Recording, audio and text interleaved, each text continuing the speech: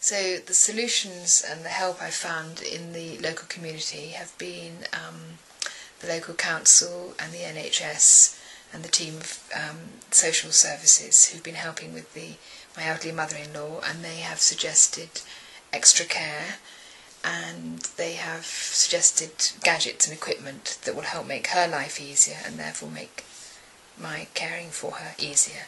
And they've all been very sympathetic but also very practical, and they have spent a lot of time coming to visit her in her flat and finding out what the needs are and then following those up. So I've been really impressed. And to have somebody else to suggest solutions that I didn't know about, or gadgets that I didn't know about, has been really nice. And the fact that then the gadgets have arrived without me having to order them or anything.